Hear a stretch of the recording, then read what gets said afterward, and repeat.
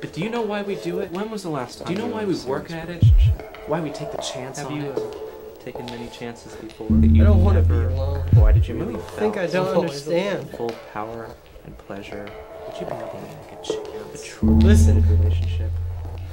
I'll listen. If I answer listen you more. more, I'll try to understand what you tell me. Please. You can't You leave that me here. You Stay here had with sexual encounters and rarely Please fought stay. prior to them. me. Don't leave Talk. me here for Are you days. serious? I'll talk. Is I'll this die question too here. I'll die. Are you still there? You didn't have to do this to me. Did you leave me? Why You leave me here to die? Now tell me more about what you want. Is this question too hard? I won't do it. I won't die here. I'll have figured it out. When you get back, I'll have chewed through these ropes. I'll have chewed through my skin if necessary.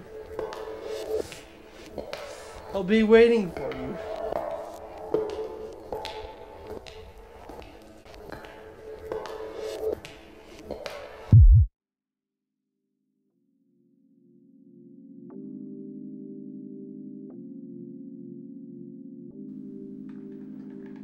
Mr. Esperante.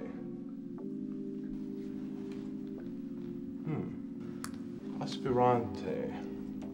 Is that Guatemalan? No, it's actually Filipino.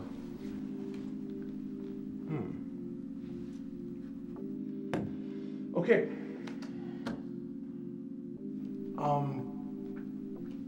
There seems to be... Oh, No, the other one. There seems to be something lodged. did I get it? Yes. Alright. Okay, first off, thank you for coming in today. I realize you had to take time off from your current job to do so. Yeah, that's no problem. That's alright. What is? Taking time off for this interview. Would you be expecting time off from this job for an interview?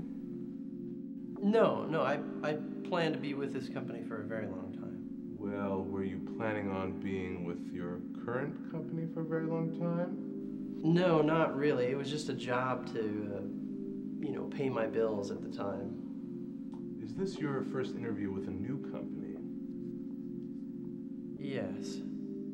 So if we offered you a job today, you would consider this the first one offered to you? No. See, when I was at my last job, I was unemployed, and I just took it because I needed the money. I settled for it. And this job, I can be more particular about what I do, so this is what I want to do.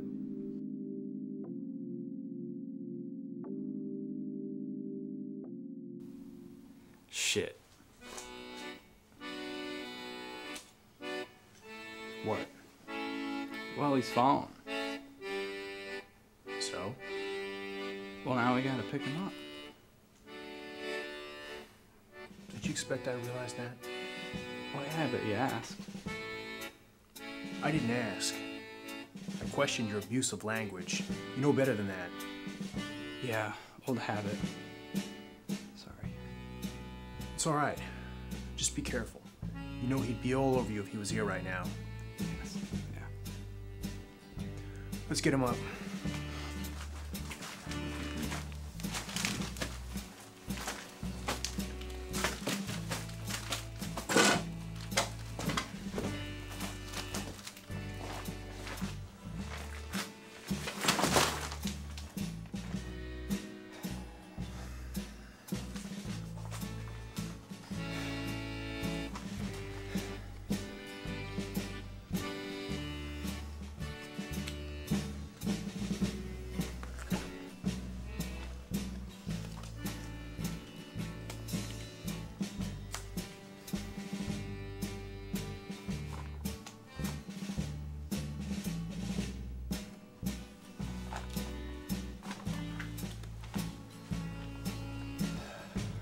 So what's his name?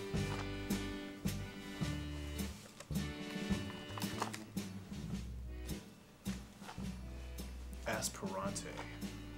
What kind of a name is that? Must be Latin or something like that.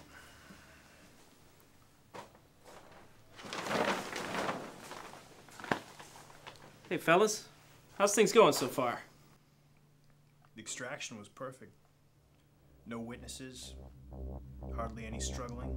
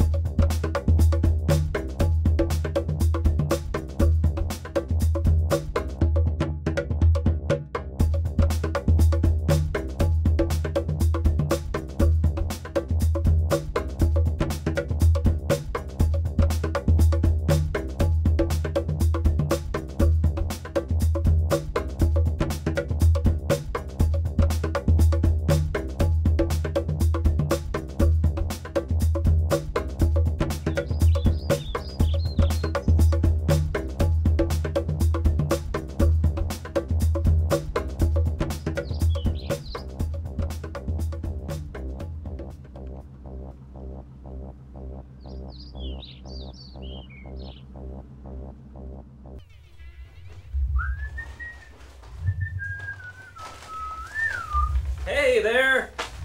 It is another beautiful day in paradise. How you feeling? I'm feeling pretty good. Got to tell you. You know, feel free to stretch out, get the circulation going. That'll make you feel better. Just laying there and all. Let's see what we got here.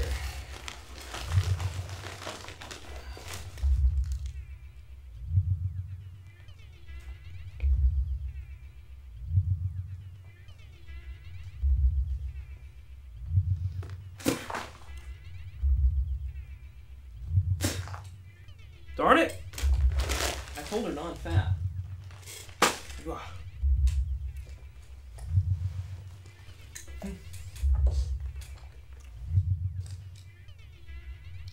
I know what you're thinking.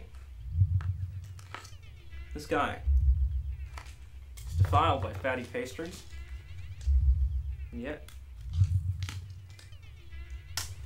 he smokes the idiot stick. You're right. Cigarettes are my foil. I admit it. Do you smoke?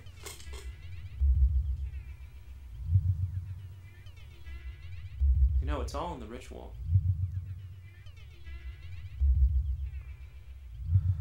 Have you ever read any Hemingway? Now, Hemingway, he understands ritual and the need to assign value to things, like smoking. See, it's not just about the smoke entering your lungs. It's definitely not about the drug, although it does seem to help the effect somewhat. It's about taking a moment. Let's say you're mowing the lawn, washing the family dog. You stop mowing the lawn. You leave that silly dog, you grab your smokes, and you take a moment to realize the weather, a moment to indulge in the fullness of experience. That smoke already filling your tender little lungs, it's a metaphor for that experience, for that fullness. I mean, when was the last time you got that full off just a cup of coffee? Well, maybe in a TV commercial, but in real life, a cup of coffee sends you to the little boy's room, doesn't it? And that leaves you just a bit more empty. And you know, cigarette, it's a reminder of patience. No matter how hard you try to toke through one, it's still going to take a couple of minutes. And we know that patience is a virtue. We've learned that much by 3rd grade. But we haven't learned how to be patient, have we? Patient for patience' sake. Now, if we're really smart, we also remember that good things come to those who wait. But that's not exactly true, is it? Good things come to you while you're waiting, while you're patiently observing life, as the smoke gathers in an elegant wisp and disperses. If only we could be with all things and all people like we are with the sanctity of a cigarette.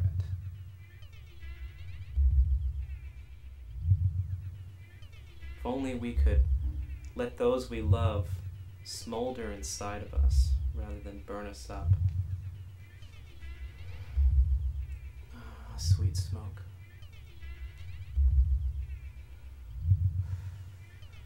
Making me feel more full. Making me feel like I don't need to run out into the woods and gather more kindling. You know, I was going to be a poet, not a kidnapper. Strange how things turn out. Me up here, you down there. You bound and gagged, me free as can be. Tell you what, how about you and I have a little chat? Doesn't that sound nice? Wanna give me a hand? Of course.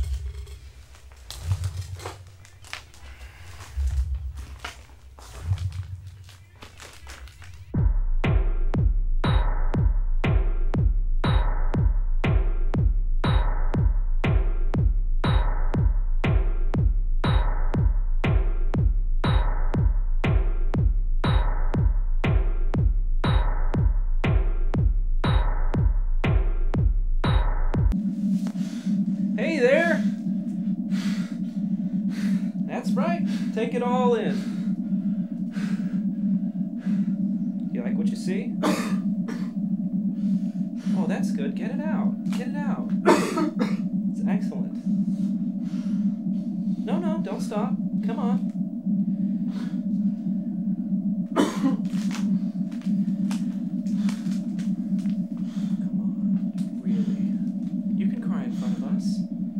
One thing you don't have to be embarrassed about is crying in front of your kidnappers.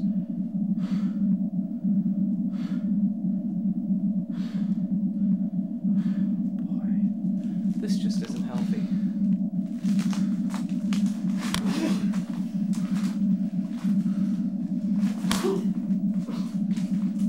Oh, that's better, isn't it? It says on your resume you've been working steadily since school. That's correct. I worked for an advertising agency for 4 years and then an insurance agency for 1 year. But you said you weren't employed, right, when you took your last job? That's true. I got the insurance job right away, so I had very little time in between jobs, but there was a time where I wasn't employed, but it was just for about one pay period. So the resume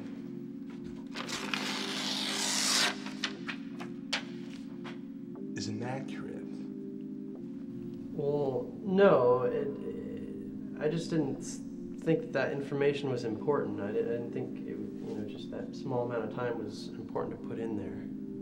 If I give you a project here and ask you to include any relevant information you discovered while working on the project, would you leave out anything that you deemed irrelevant?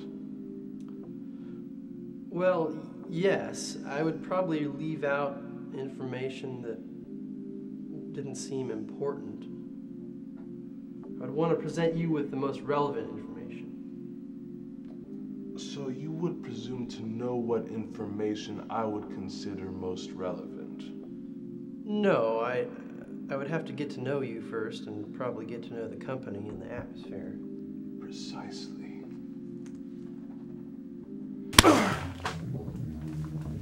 Huh? Huh? Is that better? You feel like talking now? Let's not do this way, okay? We need to communicate together, both of us. Nothing's gonna happen if you don't talk to me, except that I'm gonna continue to beat you. I'll tell you what, look. I'll forego the beatings if you just talk to me. Good night. No beatings, just a little talking. What a deal. When has life ever presented a deal like that?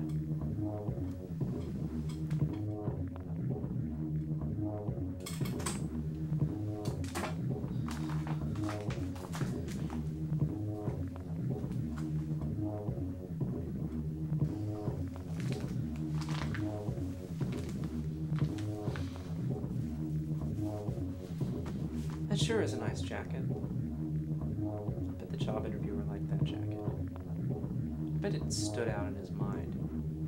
Yeah, that's why you wore it, right? So it would stand out in his mind? Well, I can tell you, you're certainly going to stand out in my mind. Tell me about your job. What are the 3 most important responsibilities in your current job? Well, I'm the Customer Service Quality Assessment Coordinator. And my primary responsibility is writing all the company business letters. Another is updating the employee handbook and revising it with all the new policies. And then making sure that all the employees see the new policies and receive new handbooks. And then they sign and give me their signature noting that they've read and thereby understand the new policies. Do you ever leave any policies out you deem irrelevant? No, of course not. How come? Well, the management makes the decisions and I just basically convey them to the employees.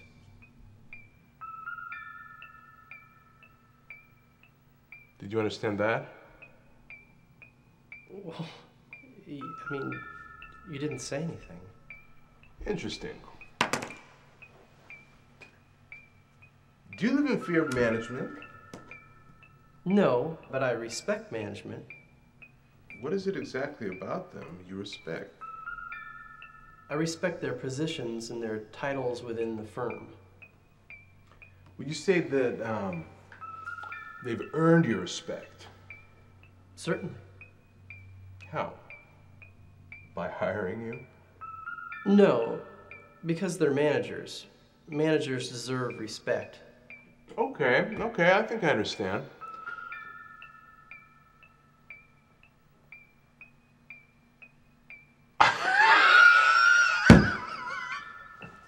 Okay.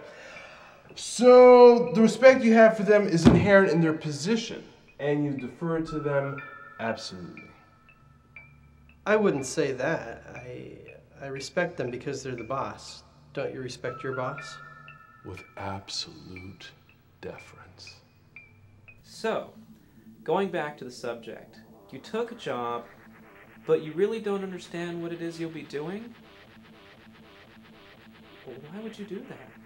Aren't you curious to know what will occupy more than 50% of your waking life? I know I would be. When was the last time you can remember your job making you feel good? Interesting response. Perhaps your throat's a little dry. Would you like some water? Let's give you just a morsel of water for your efforts today. There you go. How's that? How's that? Oh, okay. How's that? Is that good? Is that good? Tell me when the last time it was that your job made you feel good.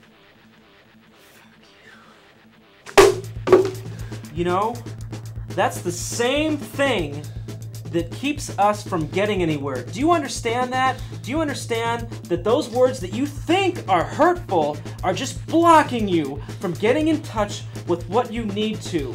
Do you understand that? Do you? What? Yeah. Do you understand? Tell me you Yes. understand. Okay then. You have a good night. You know, scratch that. I hate these standard interview questions anyway. Let's try something else. Okay. It's 8:35 a.m.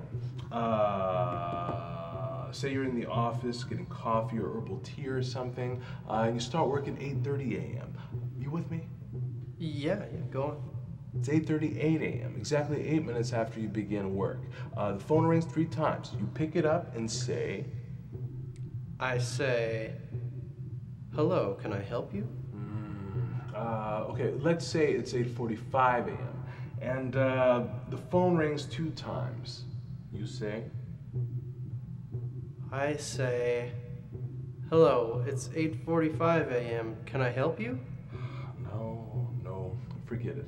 Let's try something else. It's 12:33 p.m. You've just returned from your half-hour lunch and you've got a cookie or a brownie laying on your desk on a napkin.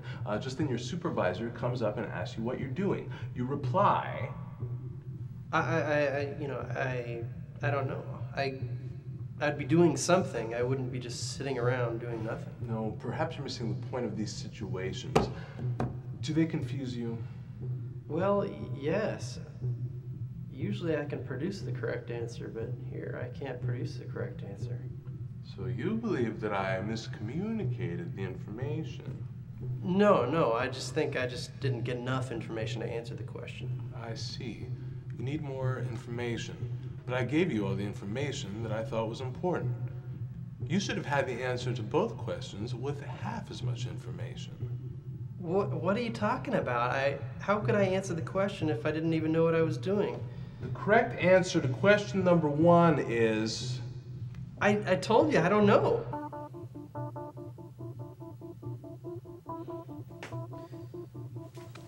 I had such hopes for you. But it's been 4 days since you last talked. 4 days? That's astonishing. Do you remember the last time that you went 4 days without talking?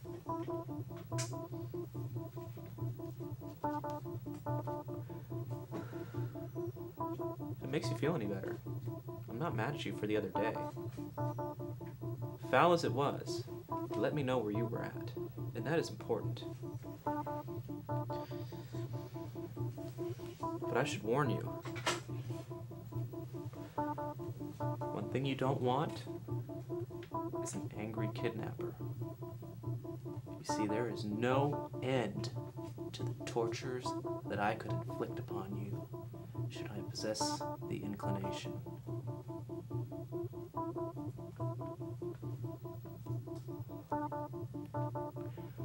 Okay.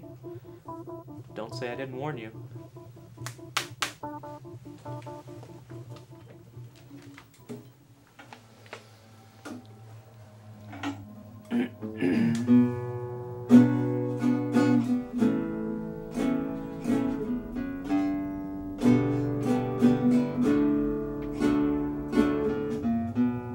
Seems so clear to me. I've seen it with my own eyes. It seems so simple to me. Thought so many times. But here I sit, broken man.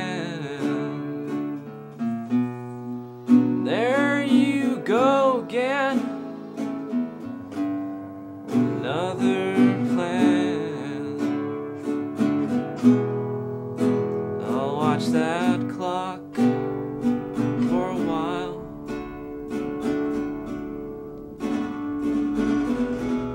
I'll watch that old clock for a while. Seems so clear to me that you're the right kind of man essay and earn that 5% raise. You'll sit here. Okay, sport. You'll sit here and run reports. And you'll watch that clock for a while.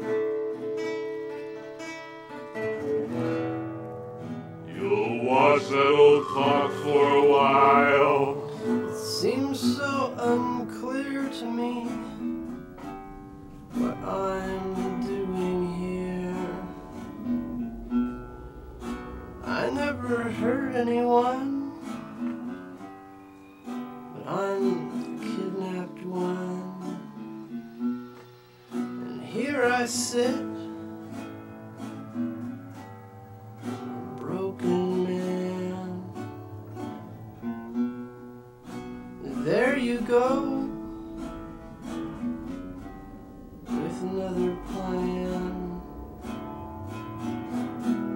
And I'll watch the clock for a while.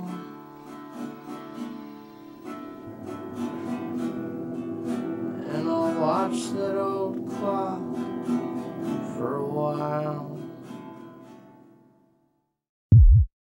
The correct answer to question number 2 is... Are you crazy? I don't know. I do whatever my boss told me to do. Yes! The correct answer to question number 2. What answer? What did I say? You said you do whatever the supervisor told you to, and with such little coaxing.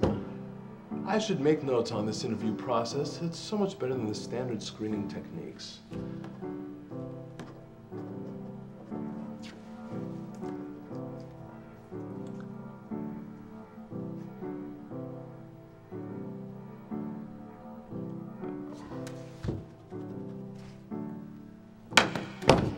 May I use your pen? Oh, sure. Here.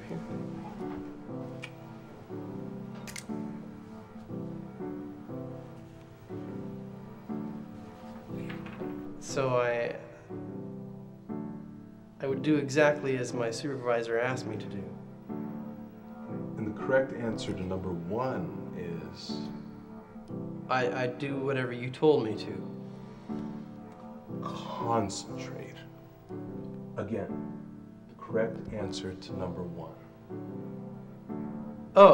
I'd answer the phone in the manner that my supervisor told me to. Hallelujah! That wasn't so bad, was it? I sincerely hope that you think about it, that you find the answer you're looking for.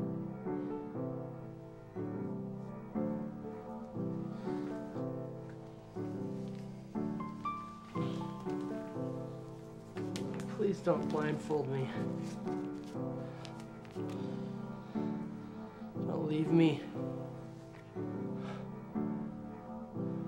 Don't leave me here.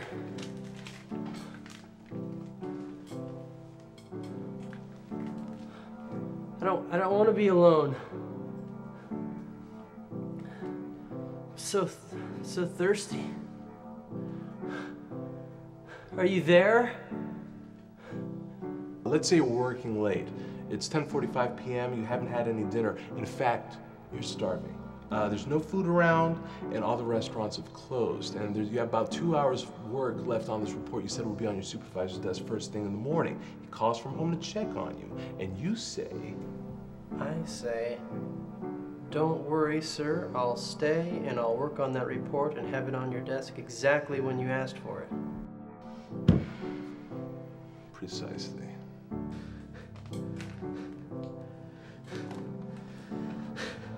I'm so thirsty. Please let me go. Please let me go. He's got my pen.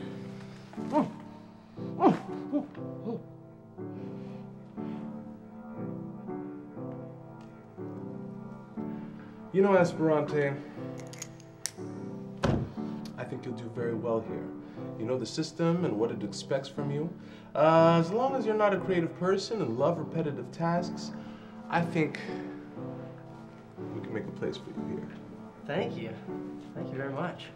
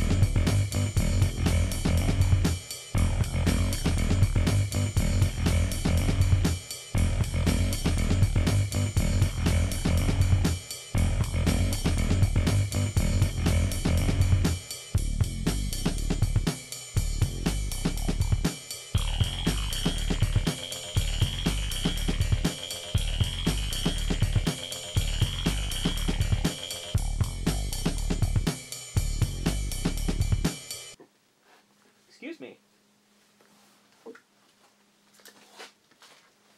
Hello? Hi. Yes, I'm here. No, not too good. Well, same story. He just won't talk. I know. I tried that. Oh, I tried that too. He just won't talk. But anyways, how about you? How are you doing? Really? Oh, absolutely. I could be there. Let's see. Give me about an hour, hour and a half. Well, make that 2. Okay, I'll see you then. All right. Bye-bye.